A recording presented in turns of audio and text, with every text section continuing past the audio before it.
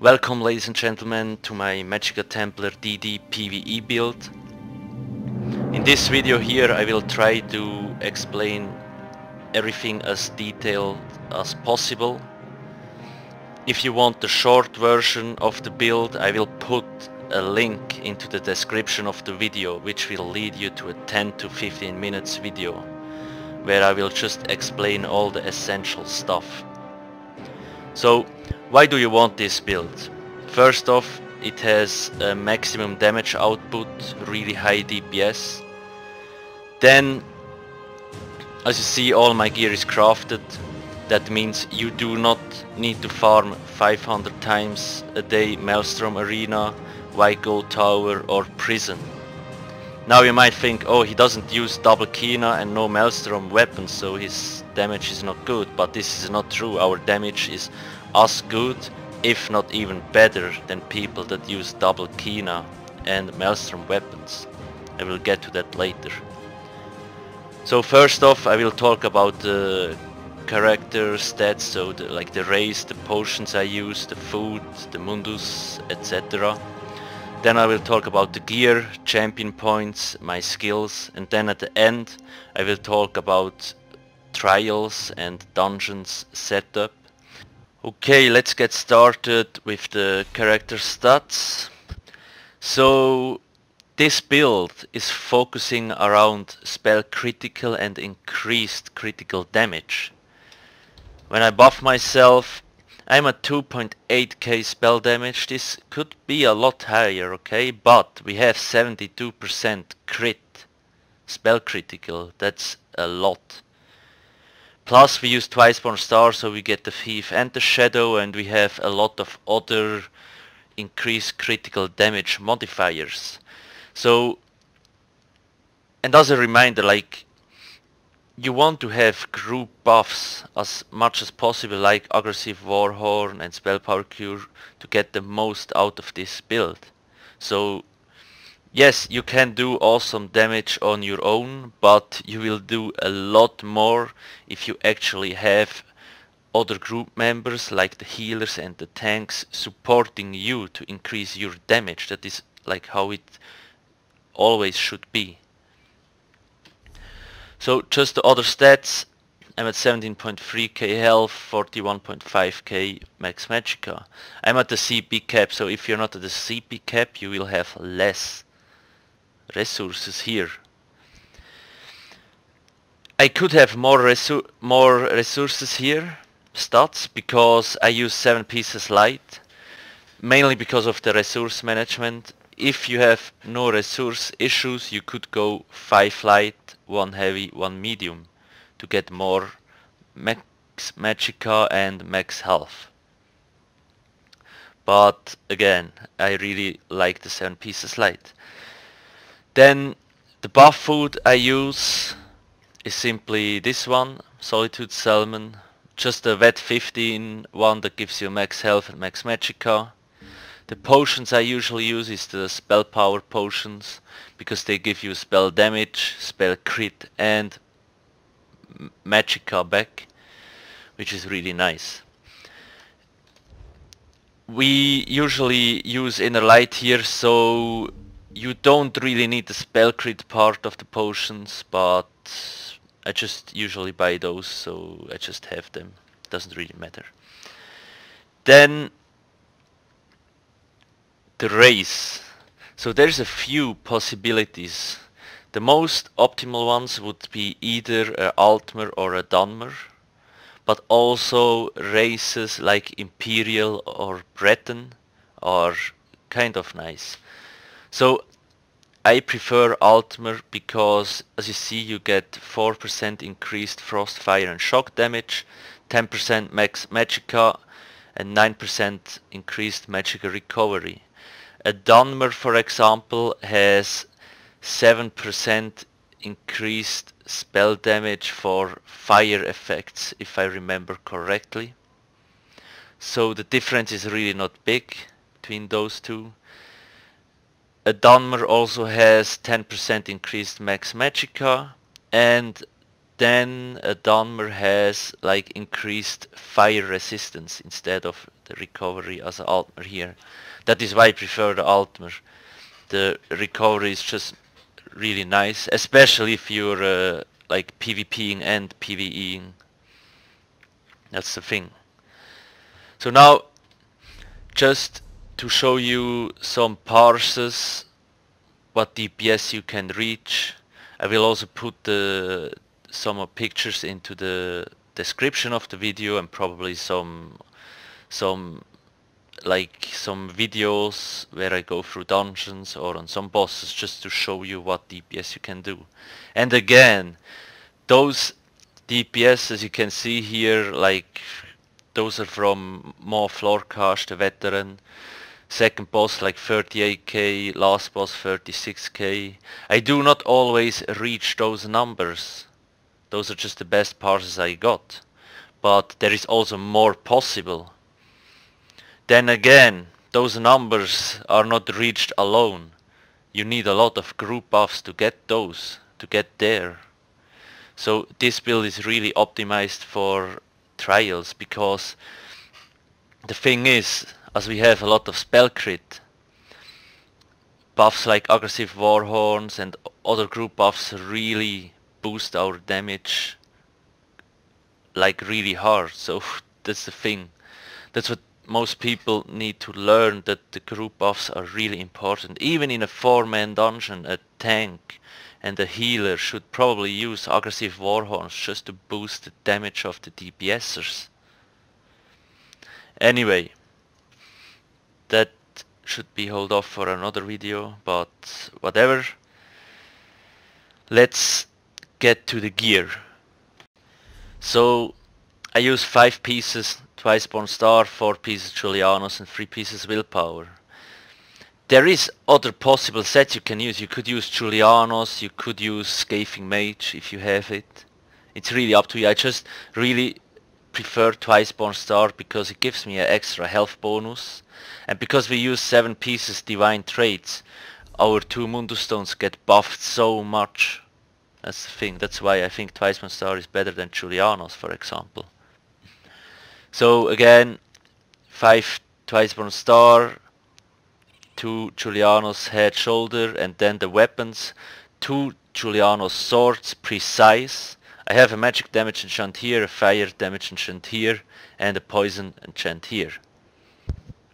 If you have a maelstrom fire stuff, you also could use that one if you prefer that. But I don't have one, and I'm not gonna bother farming maelstrom, so whatever. Then 3 pieces willpower. If you have access to Moondancer jewelry, you could test it out. I do not think Moondancer is a lot better, because the extra stats you get from willpower are really nice. I have spell damage enchantments on all the jewelry, then arcane traits on all the jewelry. If you do not have the money to buy arcane, you also could use healthy. Yes, you will lose Magicka, but you will gain health and you might probably die less. Especially if you're not so used to run dungeons and you do not run them as often as I do, for example. And you will still do a lot of damage. It's not like you're gonna do 0 damage if you use 2 healthy rings, for example. That's the thing. Then another very important thing is I use 7 pieces light, mainly because of the resource management. Because of this, reduces the magic cost of spells by 3% per piece of light armor equipped. So, like most people run 5 light, 1 medium, 1 heavy, but they will lose 6% spell cost reduction. So we have that, and we all know Templar has quite some issues with resource management. So it really helps. If you do not have any resource issues, you can go 5 light, 1 medium, 1 heavy, no problem. Then also, what you can try is, you can use double Kina if you want, if you have the gear, if you don't bother farming the things. But really, like, if you have infused trait on Molokina, yes, you can use it. Most optimal would be divines. That's the thing. But really, everything here is self-crafted, so you don't need to farm any dungeon at all, and you will deal as much DPS as other people with double Kina. That's the thing. Okay, that's it about the gear. So now let's move on to the champion points. So the setup I use, maybe it's not the most optimal one, but it's just how I have my champion points distributed at this point. If I do any drastic changes, I will put a note into the video and put the changes also in the description of the video. So now let's start with the damage part of the CP system. Elemental Expert, I have 92 points here. As you see, it increases Flame, Frost, Shock and Magic damage by almost 24%. In the previous patch it only increased Flame, Frost and Shock damage, and Magic damage was here, that changed. That is why Templar does so much more damage, because we have magic damage, fire damage, magic, fire damage, magic damage. There's a lot of magic and elemental damage on Templar, so Zenimax combining Elemental Expert with magic and elemental damage really buffed Templar, plus Thaumaturge changed now to increased dot damage, and you see I have 65 points in here, so we get almost 19% increased dot damage, and this here is a dot, this here is a dot, this is a dot, this is a dot, this is a dot, this is also a dot. So we have a lot of dots, so like that's why Templar does so much more damage, because of the CP changes. It didn't get a lot of direct buffs to the class itself, but the CP changes made the class indirectly a lot stronger. Then I have 10 points in Elfborn. So now what you need to know about Elfborn. So as you see, increased damage and healing dealt by spell criticals by 5%. Now what you need to know is, so a normal hit is like 100% damage, and if you do a crit you do 150% damage, and now those 5% do not, I repeat, they do not buff the 150%, they only buff the critical modifier, in our case the 50%. So that's why this one is weaker than Elemental Expert or Thaumaturge. Like they both buff our overall damage, and this one only buffs the critical modifier. That's the thing, that's what you need to know. Same thing with the Templar passive here. It says increases the damage bonus for your critical strikes by 10% and your damage against blah blah blah blah. But the 10, it's not an actual 10%, it's only 10% of the critical damage component, so the 50%. Okay, let's continue. I have none. Maybe another important thing to know, like we get 12% more spell critical, but like we have a lot of points in here anyway, so it doesn't matter. But for people that don't have a lot of CP, make sure to have 30 points in here. Then nothing here, so I have 67 points here. Most important is just make sure to have 30 points in here because of the Synergizer passive. Grants 2 ultimate anytime you activate a synergy while in combat. So every time you activate a synergy you get 2 ulti. Then I put all my points into Magician because we want to get as much spell cost reduction as possible. Again, if you have less CP, just put 30 points in here and put the rest into Magician. Then I have 40 points in Quick Recovery.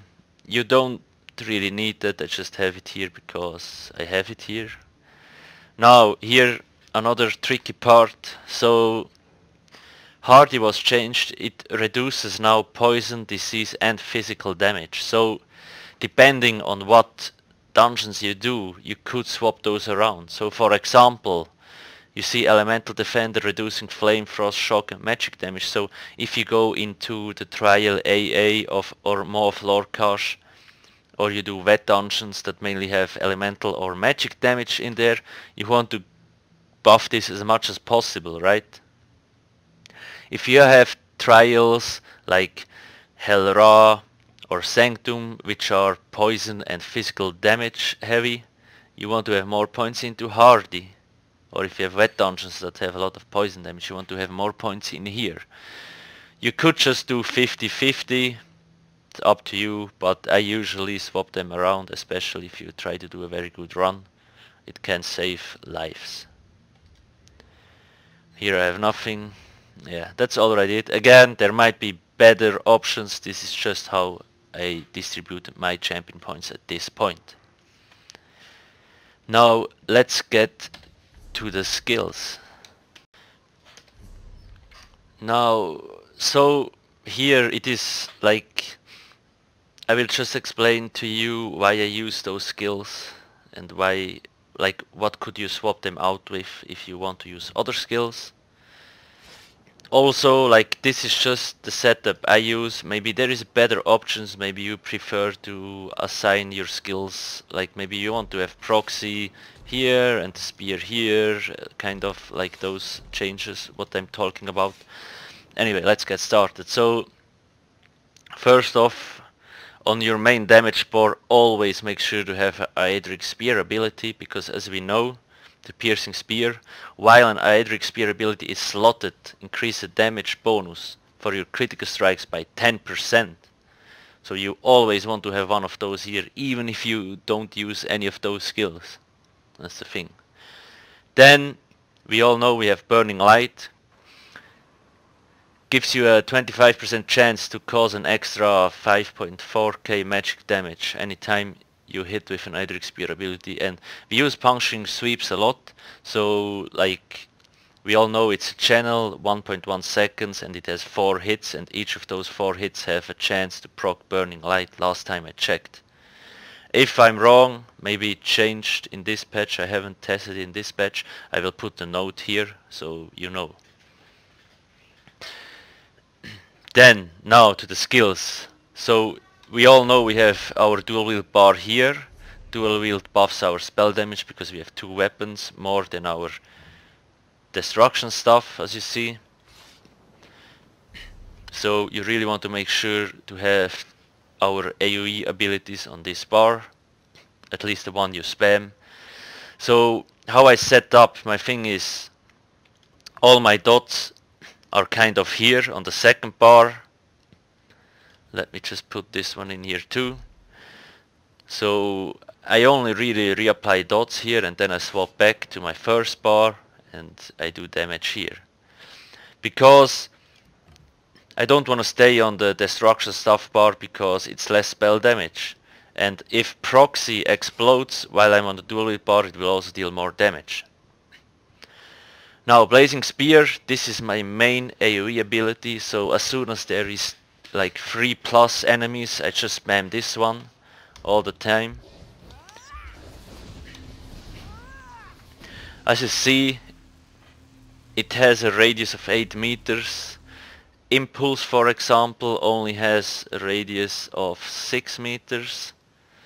So, and this one also deals more damage because you can have it on your dual wield bar. You're not bound to a destruction stuff. It is really resource heavy, so when you spam that, make sure you have the rune focus down. It also has a dot, but we don't really utilize the dot. If there is like a boss fight and there is a lot of trash on that boss fight, you can throw this once, so like the dot is on the ground and it also hits several other enemies. But if there's a lot of trash, I just spam this one anyway, so yeah. This is really the most tricky part, like you need to know when to use like Blazing Spear, when to use reflective reflective light, and when to use Puncturing Sweeps about the Magicka Templar. It's really tricky. Then reflective light. This is a dot. So as you see, it has a quite 28-meter range. So this ability, it's kind of tricky to use because you can shoot maximum 3 balls at enemies, and you see it deals instant damage, flame damage, and then it deals damage over time. So now usually if the enemies are not lined up correctly like this, like now when I shoot reflective scales, it would probably hit both of those towers. But if I'm too close to only one side, it will only go to this here and it will ignore the second one. So you need to get used to when you can use this so you hit as much targets as possible. It is really tricky. Then yeah, that's about it. It also gives you the Major Prophecy buff, increasing your spell crit, but we have Inner Light here anyway. Puncturing Sweeps. This is our main damage skill on single target. As you see, the nearest enemy takes 140% additional damage each strike. So this is really nice. And also heals you for 35% of the damage done. So I really prefer this skill because it also heals you for a lot, so you're less likely to die. That's the thing. So you don't really need any defensive buffs, and you don't need to worry because you get more healing only because you deal damage and heal yourself at the same time. That's why this skill, for example, in Maelstrom Arena is really nice, because it just heals you for so much. It's crazy. And of course it deals really nice damage, and it can proc the Burning Light. You have to notice it's a 8-meter range, so you need to get really the hang out of it. Like this probably it will hit the stone there, it would hit the mob. You really need to get the hang out of it. So those 3 skills, kind of hard to use, but once you get used to it, it will be easy. Now, Jesus Beam, most fucking retarded OP skill in the game. Radiant Oppression. So what it does is burn an enemy with a ray of holy fire, dealing 15k magic damage over 2.8 seconds. Deals up to 20% additional damage in proportion to your current Magicka. This was nerfed. I think it used to be 40 or 30%, now it's only 20%. So targets below 50% health take up to 330% additional damage, so this scales, right? Now, I usually start using the ability at 35%, but I will get into the rotation later on, after I explained all the skills. Again, with Rune Focus down, we are almost always at the max Magicka anyway, so we really benefit from the extra 20% damage that Jesus Beam gives us. Then Inner Light, and again, as just for example, like I don't have a high spell damage setup, right? But all the group buffs on a really low health enemy, my Jesus Beam with Aggressive Warhorn active and like all the other debuffs on bosses, it still can crit for 60k plus. That's the thing. I mean, there is people probably close to reaching 100k with a high spell damage setup. That's how broken OP this skill is. Inner Light, this is mainly here because it gives us 5% increased max Magicka plus the spell crit. That's about it. Shooting Star, so we use Shooting Star because it is flame damage, and we all know fire damage in trials or in group setup is more beneficial than frost or shock. Because, for example, a Magicka DK has Engulfing Flames, which gives 10% increased fire damage. This also works for other classes, so we benefit from the 10% fire damage buff. So this gets buffed, this gets buffed, this gets buffed. Also, fire damage has a chance to cause explosion, this one. Explosion deals also shit ton of damage. Frost and Shock doesn't have this option. So always make sure to have a fire stuff. Then as you see, there is an impact, so dealing like almost 18k flame damage. And then after impact, enemies in the target area take 5.6k flame damage every second for almost 12 seconds. So you want to make sure to shoot this down when the enemy is not moving, so he stays in the dot and it really deals a shit ton of damage. Another very important thing to note, by activating Shooting Star you get Might of the Guild, so casting a major skilled ability grants you Empower, increasing the damage of your next attack by 20% within 5 seconds. So once you drop Shooting Star, you want to make sure not to use any light attack. So just use Shooting Star and, for example, Reflective Light, because the initial hit of Reflective Light gets the 20% extra damage. Or the initial hit of Blazing Spear, or the proxy that can benefit also from that. It is really hard to time, so if you don't really care about that because it's not that much damage increase, just ignore it. Now to the second bar, this is our dot bar. Blockade of Fire, this got buffed so hard this patch, it's also broken OP. Like, it can crit to up to 10k probably, maybe even more, I'm not sure, it's just fucked up. Then, as you see, burning enemies take 20% more damage from this ability, so just by having a fire stuff you do so much more damage than with a frost and shock stuff, it's fucked up. The reason why I use Blockade of Fire is because the duration is longer than the Unstable Wall of Elements. Unstable Wall has 6 seconds, this Blockade of Fire morph has 8 seconds, which lines up perfectly with our Proxy Detonation, which is also 8 seconds. So Proxy Det, what I usually do is, like, I cast Proxy Det, then the Blockade of Fire, I go back to my dual wield bar. The moment Proxy Det goes off, I swap back to my second bar, recast Proxy, recast Blockade, and if I need to I recast this skill or this skill and then swap back. So I don't really need any dot timers, because every time I hear the proxy explosion I just swap back to the second bar, reapply my dots and go back to my first bar. Don't really dot timer I need is Reflective Light, because it's like 6.5 seconds. But that's a good thing, even like if you're on console, you don't need a dot timer. Well, you don't have any, that's the thing. So you just proxy the blockade, you swap back, you keep DPSing your skills.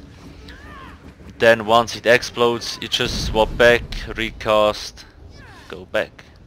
That's a good thing, that's a cool thing about the Magicka Templar, about this setup. That's why I have the skills aligned like this. Then we have, the proxy, that I always use it even on single target, but it is probably most beneficial when there is multiple enemies, and it deals a shit ton of damage, believe me. As you see, each enemy within the bomb's radius increases damage by 10%, up to a maximum of 100%. So the more enemies, the more damage you will do. Channeled focus, so this is our resource management tool number 1. So creates a rune of celestial protection which defends you while you stand within it and for up to 8 seconds after leaving it. Then you see the last part, or let's say the rune grants major resolve and major ward, increase your physical resistance and spell resistance by 5.2k. You also recover 120 Magicka every 0.5 seconds, and you see it only costs 643 Magicka, it's so cheap. Now you drop it down, and you see here, like, the buff keeps reapplying, right? Once I go out, it doesn't reapply anymore.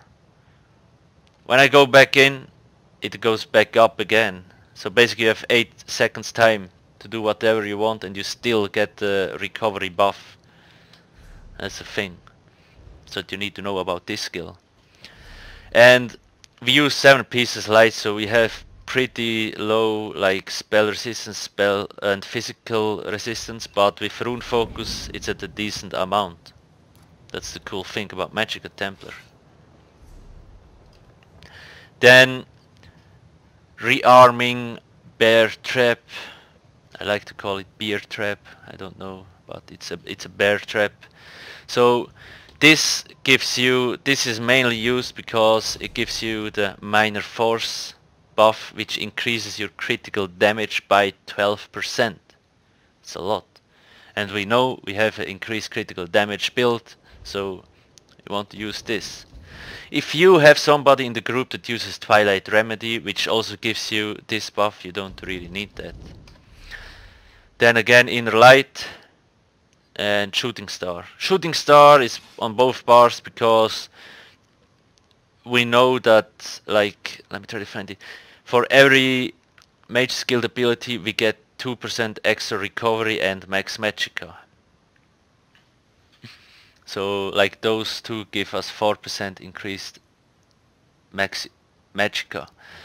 Now, for example, if you want to go ranged, you could use force pulls here if you want. But you also just could spam reflective light if you want. That's what I will probably do. So I don't have to rely on this ability at all. You also could use like if the dark flare here, but the reason I don't like dark flare is because you cannot move around that fast because it slows you down the moment you cast it. That's the issue I have with this skill. You can use Purifying Light. I don't like it because it's a DPS loss as it cannot crit. The max damage I can do is 25k. That's the thing. So now about the rotation, it is really hard to get the proper rotation up, but at the moment, as I said, I activate before the fight. I make sure to have rune focus down, then I proxy up my blockade, I reapply like the reflective scales dot. If there is several enemies I use blazing spear, if not I go directly into the punching sweep spam. I use my ulti of course if I have it. Once like I reapply reflective light as soon as it run out. So you basically only need to keep track of this dot. And then once the proxy explosion goes off, I go back to my second bar, reapply those two, and then I spam again this. Reapply reflective light when it goes off. Once it explodes I go back here. And now rune focus and bear trap.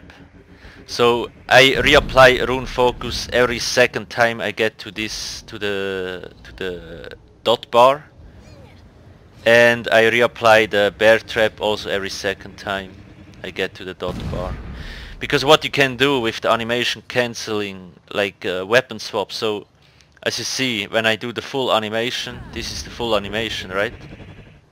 So now what happens when I do weapon swap, it cancels the animation. So I press rune focus and then I weapon swap immediately. You didn't see the animation, but the skill went off. That's the thing. So I use this rune focus weapon swap and it activates, it goes to the ground. Same with the bear trap. Trap swap, it goes off. So you don't really lose any time activating this skill, those skills. I just usually like, I don't reapply both at the same time, so I do this, and then I do those things, I jab. When it explodes, I go back, proxy, blockade, bear trap, I go back.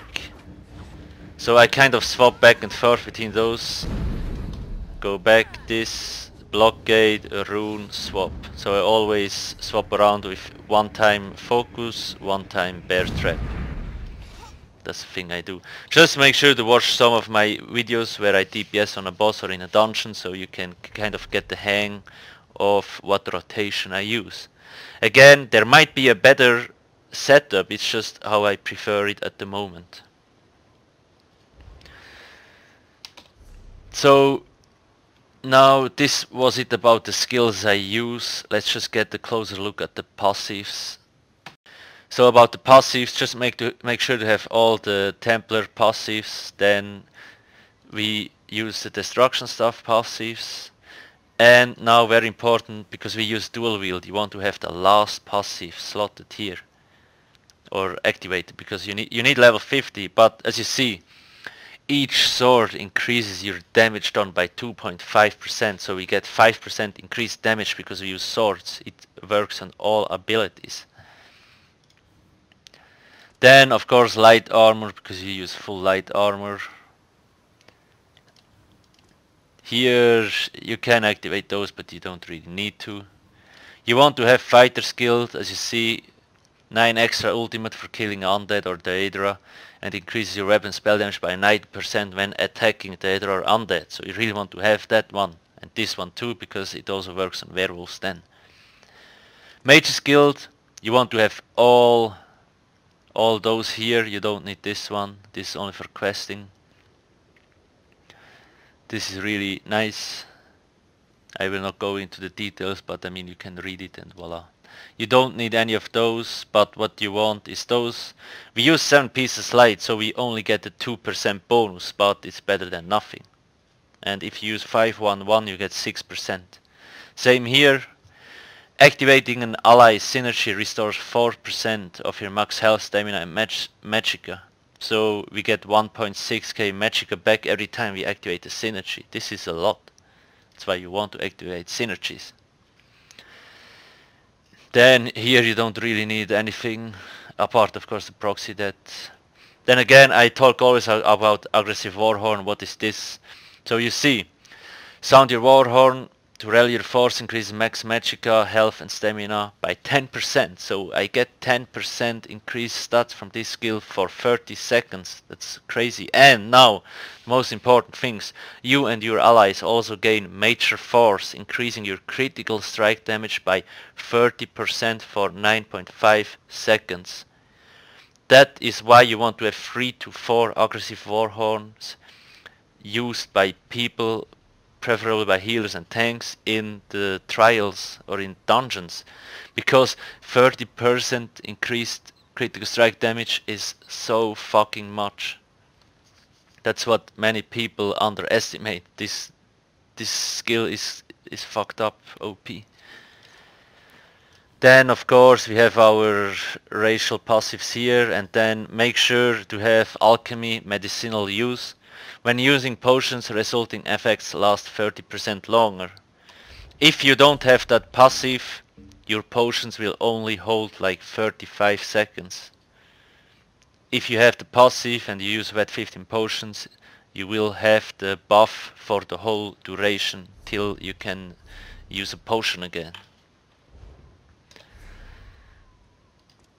You also could use like this one if you want more time on your buff food, but it doesn't really matter. So those are the passives. Yeah, that's about it. I don't think I need to get into more detail, but yeah. So now let's move on to the trial setup and all those kind of stuff you need to know, like when you go into a dungeon, how to increase your damage, etc. So about the support and how you should set up your group for trials or wet dungeons. So always make sure to have like a character of each class in your group, because especially in trials, because you have passives. For example, a Zork has like spell crit passives that gives everybody 2 or 3% spell crit in your party. It doesn't look like a lot, but if you put that on 12 people, it is quite a DPS boost. A Templar, for example, has this Illuminate, or however you call it. It gives you minor sorcery, increasing the spell damage by 5% for your whole party. That's a lot. It's only 5%, but if it goes to 12 people or 11, 10 people, it's a lot of increased spell damage. Then there is a lot of support sets that should be weared by like healers and tanks. There is, for example, Spell Power Cure, which increases your spell damage or the group spell damage. We have Alcast, which reduces the physical and spell resistance of enemies. We have, for example, Twilight Remedy, which can be wear by a healer.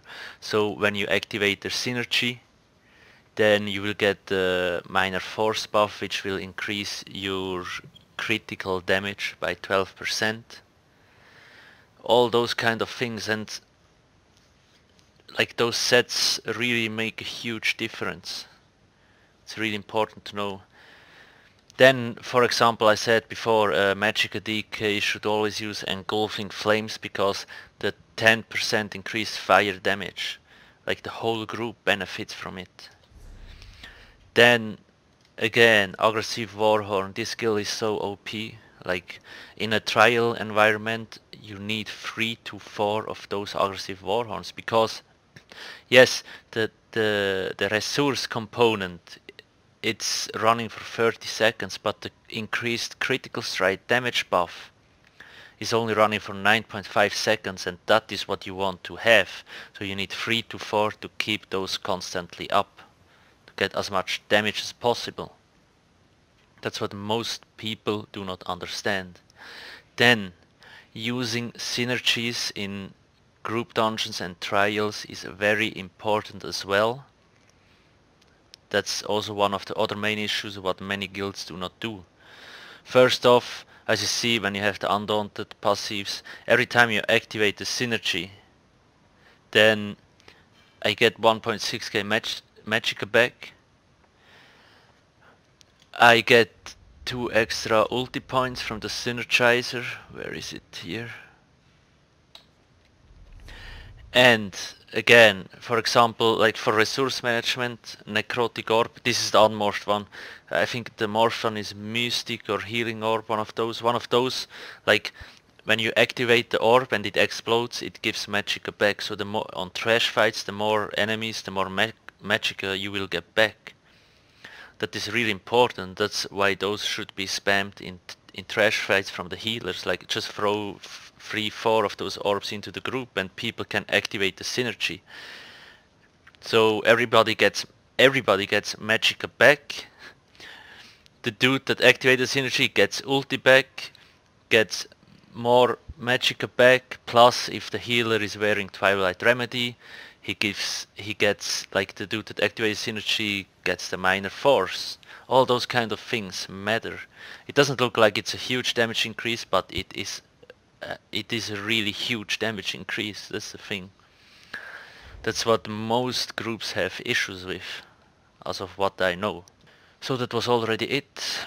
I will make sure to upload videos from time to time so you can see how I fight with the Magicka Templar.